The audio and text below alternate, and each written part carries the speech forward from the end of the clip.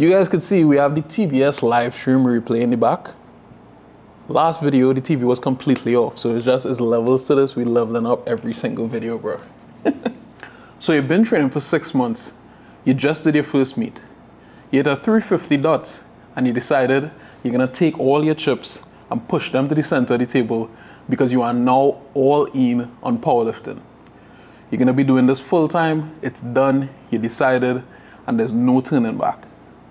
If that sounds like you, then you've come across the right video, because welcome to the complete guide on how to make money as a powerlifter. Now, but in all seriousness, when I first got into this sport like 8 years ago in like late 2015, everyone around me at the time who had been in this sport for a few years said that there was no money in powerlifting. And back then they were 100% right, more or less. And even now they kind of still right. But I know many people, including myself, who've been blessed with the opportunity to make a full-time income off of powerlifting. And what I've found is that there are 7 main ways that people really earn a living in this sport. In this video, I've compiled those 7 main ways, and I've also designed a custom-built ranking system. And by design a custom-built ranking system, I mean I came up with this like an hour ago while I was on my walk. And that ranking system is based on a couple different things. So for each one of these ways, we're going to talk about the maximum earning potential.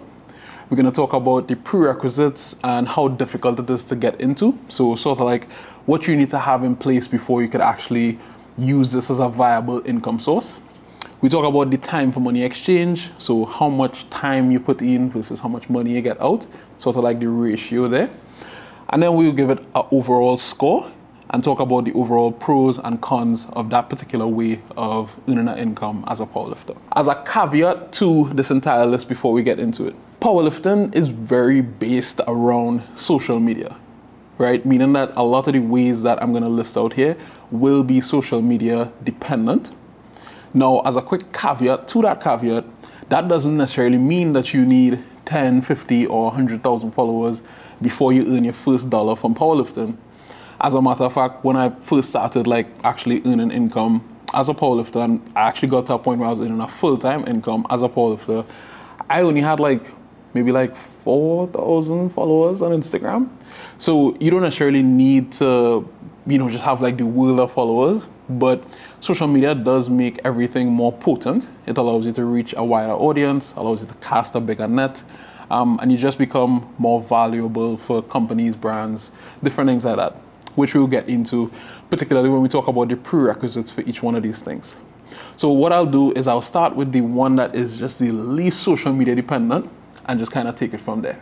All right, so way number 1 is winning high-level meets. This is the purest form of making money as a powerlifter.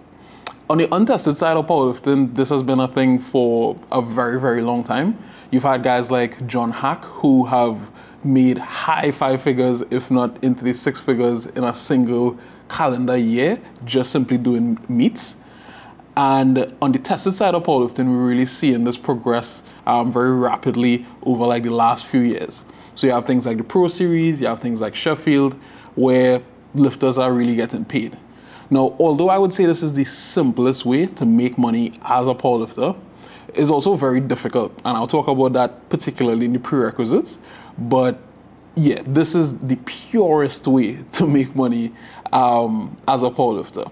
Now, I guess we could talk initially right here about the maximum earning potential and get into the ranking system. With the Sheffield, you've had guys like Jesus Oliveras and Evie Corrigan, who I believe walked away with somewhere in the range of like $40,000 to $45,000 from that one single meet.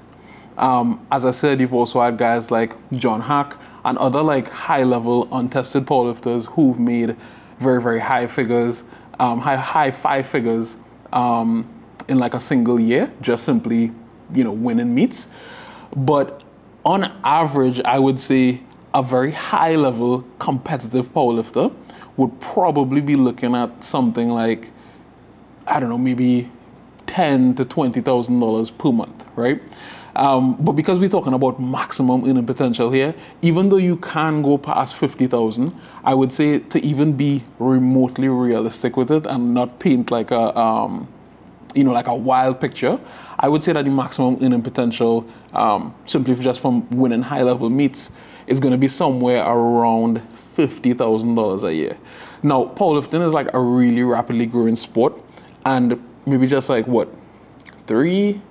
probably just 3 years ago, in the tested side of powerlifting, that maximum earning potential would have probably been like 5K. You know what I mean? Because like you had like some very, very small like meets which were giving out like cash prizes, like the Arnold and stuff like that. But with the Pro Series, with Sheffield, that has like exploded very quickly, and I do personally see that trend continuing on. So maybe by next year, this video is outdated and the maximum earning potential there is genuinely maybe in the hundreds of thousands, as opposed to just like in mid 5 figures. But to be realistic and to apply to the present day, I would say 50,000 is a realistic max if you're just at the peak of your game, right? In terms of the prerequisites and how difficult it is to get into. Now, this is the main problem with this way of making money. Because there aren't that many meets which give out a significant cash prize, and because there are so many powerlifters and it's become so competitive, this is tough.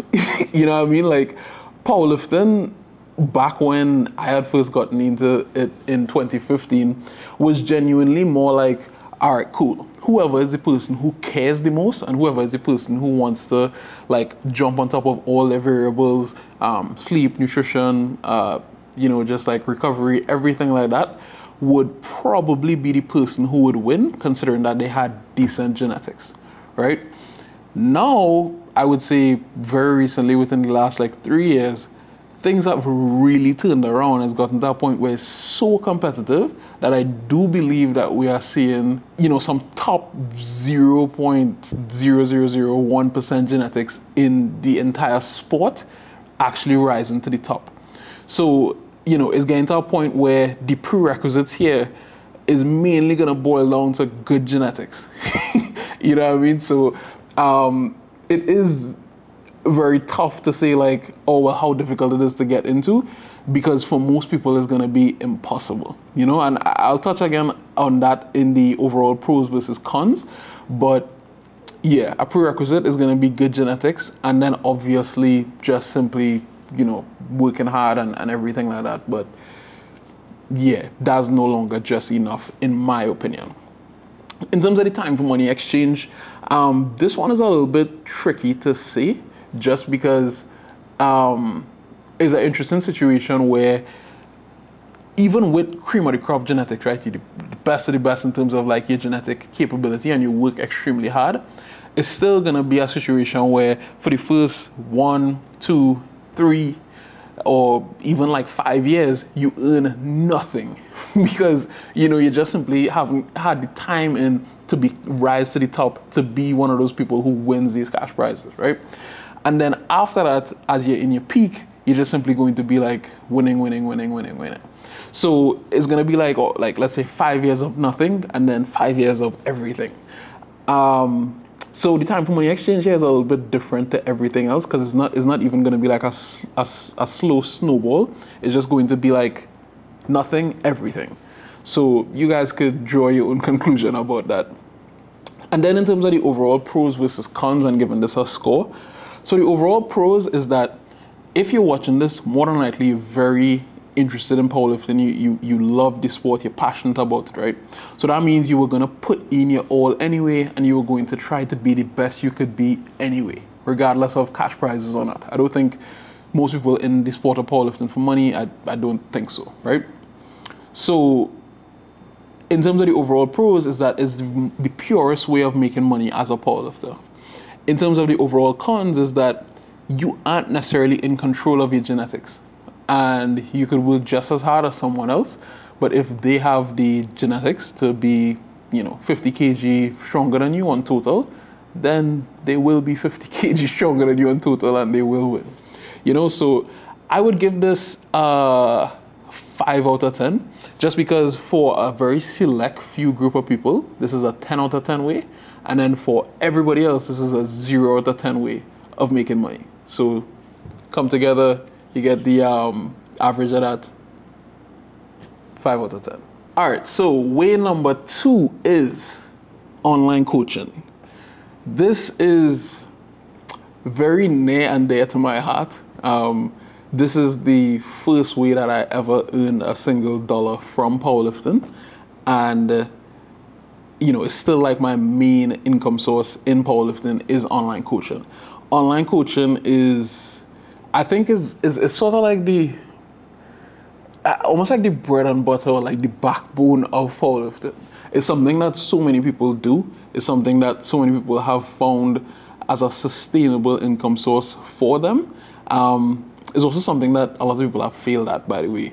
But, you know, online coaching is really, I don't know, I think it's probably going to be the most popular one on this list, just because the barrier for entry is so low and the upsides are pretty high, depending on, you know, like, you know, if you meet the prerequisites here. So let me hop straight into the ranking system, so that way you guys can get an understanding of like how online coaching like really stacks up against everything else on this list. So the maximum earning potential of an online coach. Now, when I speak here, I'm going to talk from experience, and then also just from, you know, like talking to other online coaches, and just simply from like a mathematical perspective. Looking at it is just a simple equation of, you know, how much you charge per month multiplied by your number of clients, right? So most online coaches, including myself, are gonna cap out at somewhere between 40 to 60 clients, right? That is, if you're really pushing it, you can get up to 60, and 40 is manageable for most people. Now, there are specific people who take on less clients and charge higher. So they may be around like 30 clients, one of them being most notably Steve DeNovi. And there are some people who take on more clients and charge less, or even the same as the people in the mid-range. And that is, you know, more or less their strategy, but they like really going hard with it. So they could get up to like 70 or maybe even 80 clients, which I do not recommend. That will ruin your life if you actually give a good service. But yeah, right. And then the average cost of online coaching is going to be somewhere around $200 if it is, this person is like a premium reputable coach, right? If this person is just starting off, then obviously that's not going to be the case. And if this person is one of those like super premium coaches who doesn't have like, you know, take on that many clients, then it might be actually even a little bit more expensive than that, you know, $225, $250, $275, somewhere around there, right? So looking at all of those numbers and finding the averages of those, I would say the maximum earning potential for an online coach is a fairly wide range, but it's going to be somewhere between $8,000 to $15,000 per month, right? As I said, that's a fairly wide range. It's almost like double the initial amount, that 8 to 15 range. But that's where most online coaches who've reached their like cap and limit are going to cap out at this current point in time. The reason why I said at this current point in time is just because one of the main things with online coaching when it comes to pricing is that you need to be competitive, right? So you can't necessarily price yourself out of the market and just say, oh yeah, well, my coaching is $400 a month, when, you know, there are other excellent coaches who are charging, you know, $200, $225, $250. It's just not gonna do well for your business unless that's your strategy, right? So you're gonna be somewhere between that $8,000 to $15,000 per month. Now, to some of you, that might sound great, but when I get into the overall pros versus cons, you would hear why that is actually a bad thing, right? Prerequisites and how difficult is it to get into. In terms of how difficult it is to get into, it is not difficult to get into at all. It's very easy to start online coaching. As I said, I was making a full-time income with just 4,000 followers. And this method is very not social media dependent. So when I had just 4,000 followers, I posted and I said that, you know, I'd put everything in place and I was looking to take on clients. And within that 1 week, I got 12 clients starting off and I was charging $100. Now, that is not necessarily a full-time income, but is actually, you know, kind of like amazing to be able to go from nothing to 12 paying clients within just simply a 1 week period. That's why I think online coaching is so popular. Now, in terms of the prerequisites, this is where it gets a bit sticky. You need to have experience in the sport, and you need to have actual knowledge of how to apply that experience to other people, and just simply a knowledge of programming and how programming changes from person to person. This is something that builds over time, and I'll snowball this right into the time for money exchange. Is that when you are just starting off, the time for money exchange is going to be very trash, right? When I was first starting off, before that whole 12 client thing that I told you guys about, I was charging maybe like $60 a month for online coaching, and just simply building up my reputation like that, and building up my experience level like that, right? Because at the time I'd already been lifting myself for about like 5 years, powerlifting. So I had experience, but learning how to apply that experience to other people and learning how to apply your knowledge of programming to actual real world situations is a massive prerequisite if you're going to make this an actual viable source of income long term, right? Because it's like, you know, if you have, let's say, 10,000 followers, you're watching this, you post that, hey, yeah, you know, I'm doing online coaching. Yes, people will hit you up, but they will leave and they will talk shit about you online if it is you don't provide a good service. You don't know what you're doing, they don't get progress, or they get injured, all these things, right? So it is fairly risky, and starting off small, charging almost nothing or charging absolutely nothing at all, and just simply building up your experience is important. So that's where the time for money exchange comes into play. It is like a snowball that builds up. And in terms of one of the prerequisites as well is that you have to care, right? You genuinely have to care. So it's like, if you hear $8,000 to $15,000 a month and you're like, all right, but sounds good, and you're just gonna hop straight into it, that's cool. But the issue there is that if you do not actually care about your clients and the progress that they make, the work is going to become, you know, tedious. It's going to get to a point where it actually, like, you actually feel like you're suffering while doing coaching. And I know coaches who have complained to me about things like that, right? Now, in terms of the overall pros versus cons, right? And this is why I say I was going to talk about that, like $8,000 to $15,000 a month. This snowball of online coaching, which starts off really small and it builds up to that $8,000 to $15,000 a month range, it stays that size. That is one of the cons, is that snowball stays that size regardless of how much you continue to roll it after that. The reason why it stays that size is because you're limited by two constraints here, both on like the X and Y axis, if you want to like visualize this, or maybe I might do like an overlay, probably not, but you know, maybe, right? You have the number of clients and you have the amount that you charge. Your number of clients is limited by the amount of work you could do, and the amount you charge is limited by people's perceived value of you, and then also the marketplace conditions. So it's like, you can't be charging $200 and then it's every month, all right, cool, I'd be taking that extra $25. Within, you know, 1 year, you would have no clients, right? And then the same thing with taking on more clients is that the work is actually very difficult. A lot of people think online coaching is easy. It is not.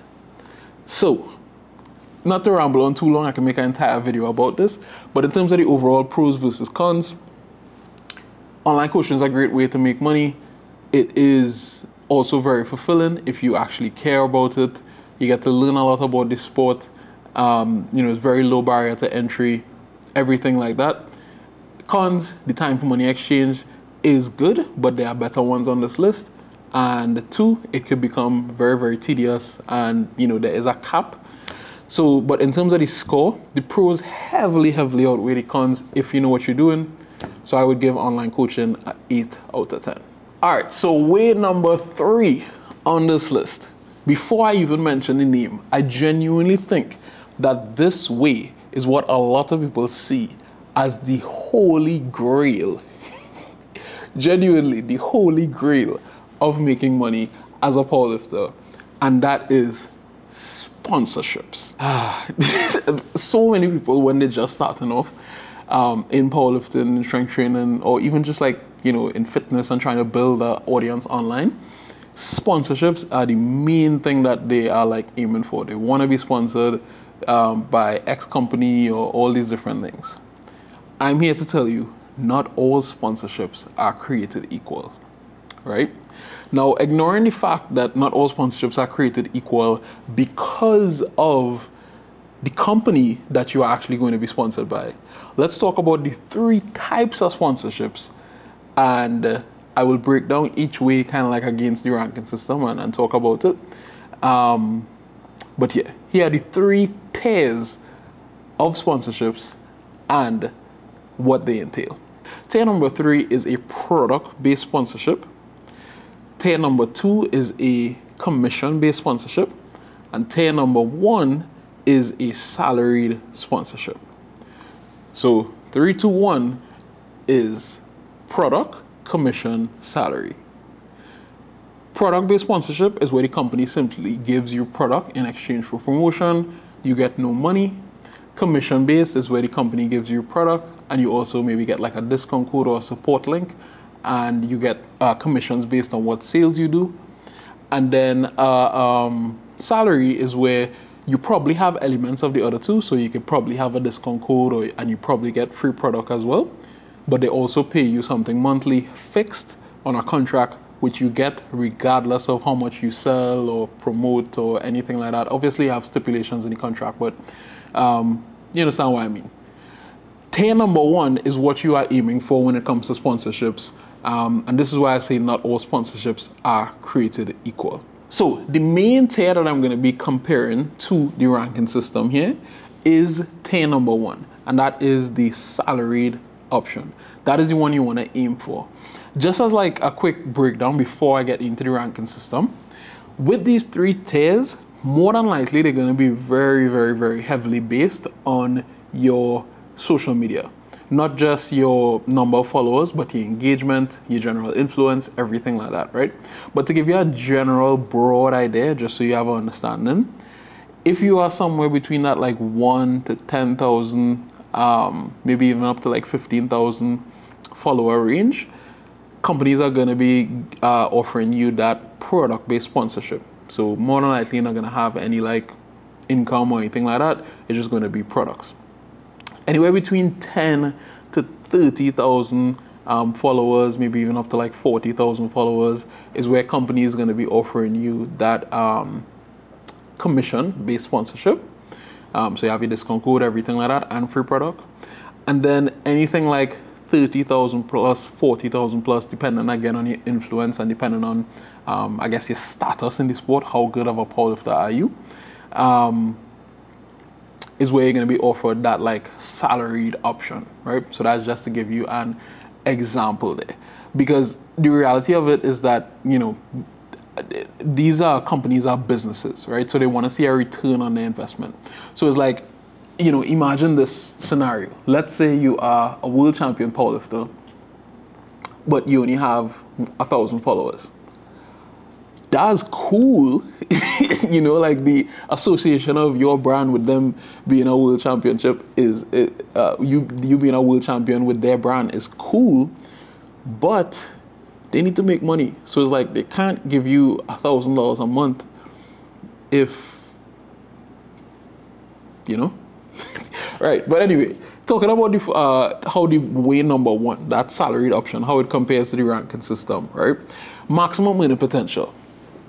This is very difficult to say just because powerlifting crosses over with fitness, and I genuinely know a lot of fitness influencers who make easily 6 figures, high 6 figures, mid 6 figures, you know, doing like having sponsorship opportunities and being like salaried athletes. So it is very difficult to say. But I would say for the average powerlifter, not like, you know, if you're not the next C-bomb or something like that, I would say maximum earning potential from sponsorships, because you could get multiple companies and stuff like that, you're probably looking at capping off around 250,000. And that is being very ambitious, but again, we're talking about the maximum earning potential here. We're gonna say 250,000, which is excellent, right? In terms of the prerequisites and how difficult it is to get into, social media needs to be popping. Like, if you don't have that influence, you cannot sell their product, and if you cannot sell their product, they do not necessarily care to be associated with you because there's no benefit for them. Point blank period, right? Time for money exchange. Honestly, again, this is going to depend on like how many followers you have, just simply because based on the fact that if you have 100,000 followers, it could genuinely be that you post a story saying, hey, buy this, it's launching today, and you make a few hundred, if not a few thousand, if not over $10,000 just off of that one story, you know? It's a very, very powerful method, but it does take time to build that audience, and you need to stand out. So it is pretty difficult in terms of, you know, like actually being that guy. But yeah, the time for money exchange could be very, very good. And again, it's sort of like a snowball effect.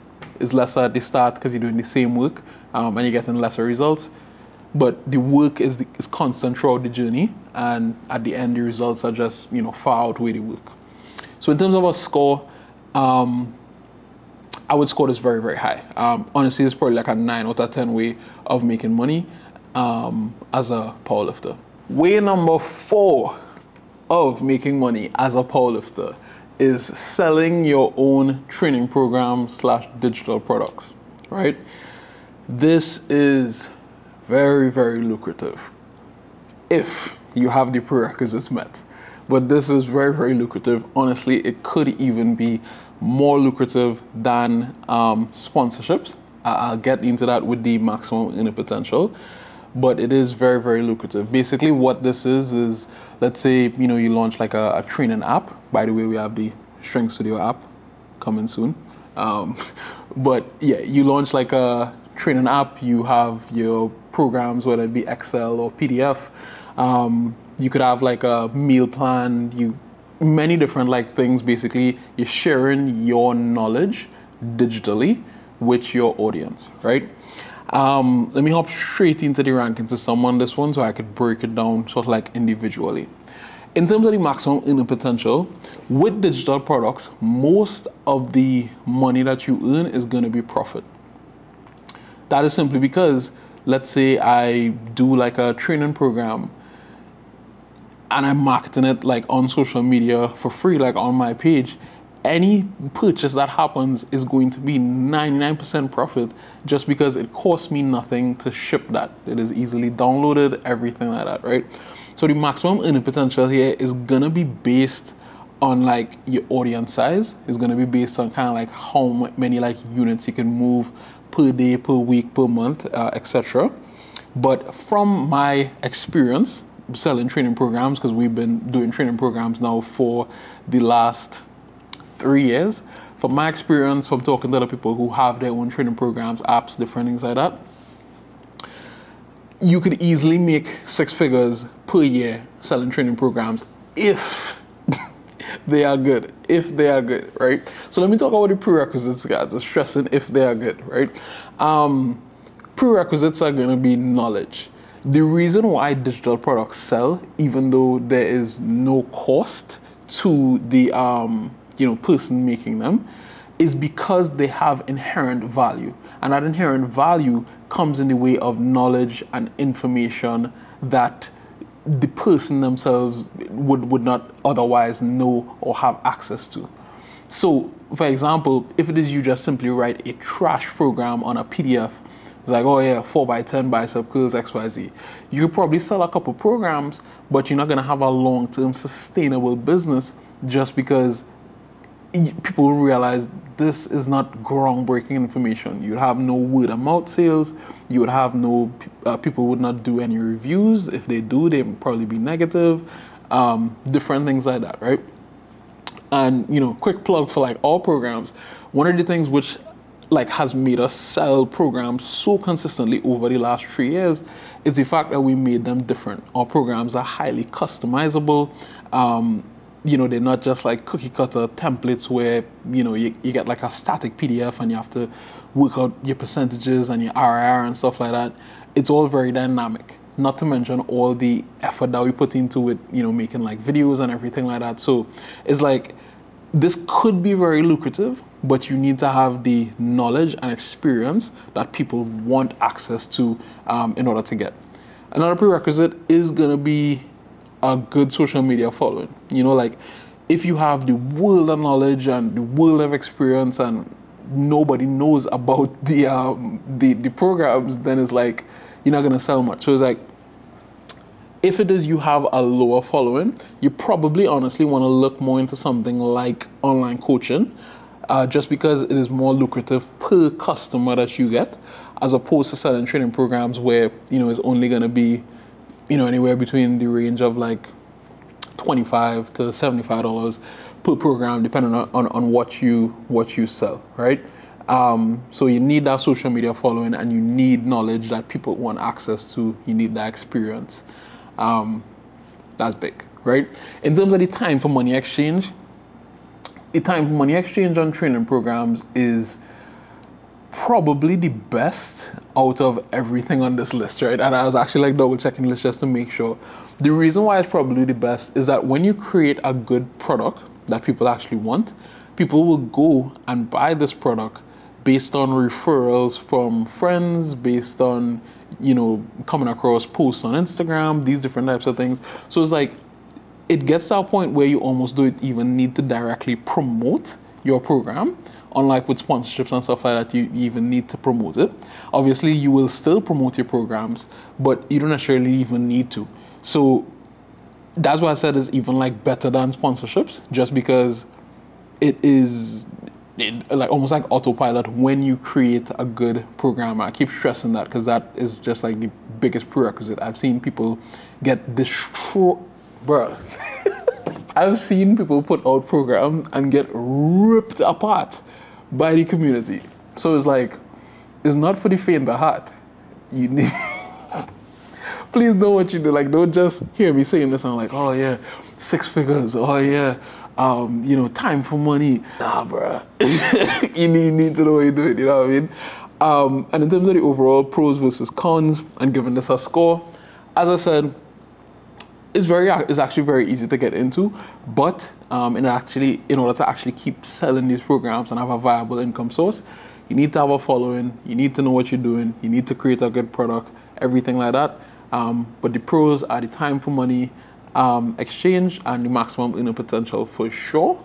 But in terms of giving this a score, I would probably put it as like just slightly less than sponsorships, just because with sponsorships, you really don't even need to know what you're doing. You just kind of need to have people like you and have a following. With this, you need to have people like you, have a following, and you need to know what you're doing. So I'll probably give programs at 8.5, just a little bit better than coaching, in my opinion, but not as good as sponsorships for the average person. So, yeah.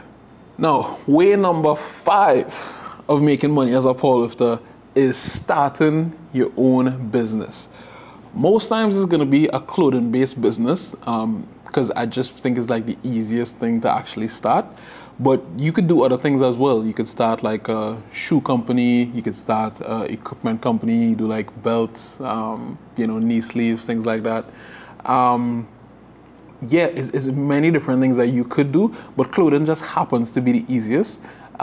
Just because, you know, when it is you're hopping into like the equipment space, you're competing against companies like SPD, you know, these different companies, you're competing against like Avancus, One Hun, all these different like shoe companies, Notorious Lifts, when it is you're getting into the shoe space. So to actually come in with like a good product there, you need to actually like be groundbreaking and competitive, kind of like Avancus was.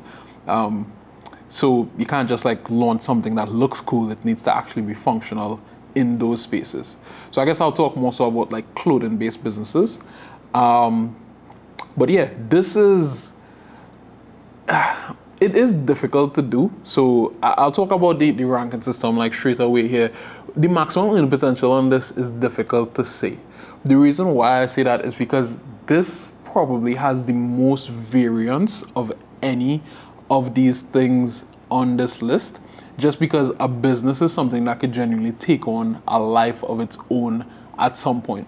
So, for example, you know, like everybody knows like Russell, or when he first started Get Better Today, I was following him on YouTube, and I saw his journey of like packaging out his own stuff and like shipping out orders and everything like that, until the point where he is at today with that company, right? So the maximum earning potential on this, I can't even put a number on it, because you also have companies like Inaka and all these companies that start off super small and start off almost like just like drop shipping stuff, but then they get to a point where they actually like do custom make stuff, and yeah, it just goes crazy. So I'm not going to put a number on this, but just know that it is higher than any other thing that you've seen on this list here. In terms of the prerequisites and how difficult it is to get into, if you're starting a non-clothing company, it is going to be very difficult to get into. If you are starting a clothing-based company, it's probably not going to be that difficult to get into, but you do need a social media following to actually like market this stuff.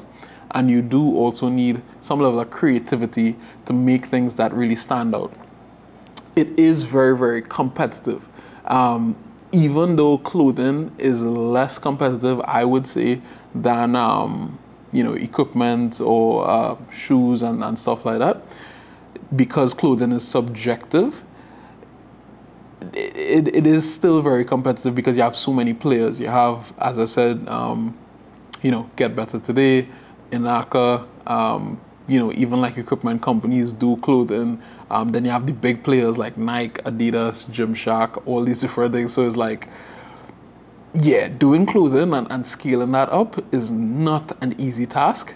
But it is, you know, obviously like very rewarding. But actually getting into it is not very difficult, but actually building it up is where the difficulty comes into place, right? In terms of the time for money exchange, again, if you do manage to build this into a massive business, I would say this is, again, something that snowballs. And unlike online coaching, I would say this is something that snowballs massively, where that snowball does not have a limit in size, right? So, for example, a company like Gymshark, they also started off just, you know, with, I think the guy's name is Ben or something like that. I think he started off with just simply him packing out orders, and then it grew to him and his friends, and then he eventually grew Gymshark to what it is now. So yeah, this is definitely like more like a snowball in terms of the time for money exchange. So yeah, it's difficult to even like really wrap your mind around what the time for money exchange would be like at any given like point, or average of what it would be like. But in terms of the overall pros versus cons, as I said, the pros are that there is no cap, and the pros are as well is that clothing is very subjective, so it is easy to get into if you have a good idea, and it is, you know, readily available. You have companies that can print for you and these different types of things like that. But in terms of the cons, it's just the competitiveness. Like starting a business in powerlifting, every space is more or less like really dominated heavily by some massive company. And, you know, actually breaking into that is going to be tough. I would say this way in general, I would probably give this a 6 out of 10. So it's not quite as low as like winning high level meets, because I do know like some, you know, lifters who aren't necessarily like super high level who have started their own companies and I've seen, you know, success with it. But at the same time, for most people, I don't think this is going to be viable. Which is why I think a lot of like influencers go the route of simply getting a sponsorship from a bigger company and just being a part of that, as opposed to going the route of like starting their own thing. Starting your own thing is really like for a select few people, I do believe. Way number 6 is social media. And this is social media in its purest form. So things like YouTube and getting paid directly from that based on views. Instagram Reels, getting paid from that based on views. I believe like TikTok and Snapchat and stuff like that, they were paying as well. But more or less just getting paid directly from social media. This is honestly a terrible way of making money as a powerlifter, like hands down. I do know some guys who use it as just like supplemental income, just to cover the cost of them creating content itself. But in terms of like actually making money like this as a powerlifter, it is possible. Possible is the word that I would use, but I don't know how viable it is really for, you know, just kind of like the average Joe, more or less, just because powerlifting is a smaller sport. So even like my YouTube channel, for example, which you're watching right now, it isn't like monetized or anything like that, and I probably don't care to monetize it just because, yeah, you know. So in terms of the maximum earning potential here, it's probably gonna be low. So it's probably gonna be in like the low 5 figures per year. As I said, it's probably gonna be just enough to actually cover the cost of creating content. In terms of the prerequisites, no real prerequisites to actually get into it, but in terms of actually building up that audience, that's where it does become difficult. In terms of the time for money exchange, yeah, the time for money exchange is probably trash. Like if you actually just watch it like that. And in terms of the overall pros versus cons, yeah, pros are that obviously, you know, you're going to create the content anyway. And the reason why I create the content anyway is for the other reasons. If you start have your own business, you want to be able to market that. If you're selling your own training programs or digital products, you want to be able to market that. Sponsorships, you're marketing that. Online coaching, you're marketing that. Everything you are marketing, right? So in terms of actually like doing the content, you were going to do it anyway. So I guess just simply getting paid off of it is good. But in terms of the cons, it's just like the money is not going to be there. Like doing this alone is not necessarily going to be the sort of like the, you know, the cream of the crop, just like full-time 6-figure income kind of thing. Like I can't see that with powerlifting only, you know. Maybe it's possible. Maybe I'm just like closed-minded. I don't know. Let me know what you guys think down below, right? So in terms of getting this actual score, I would probably put this at like a 2.5 out of 10.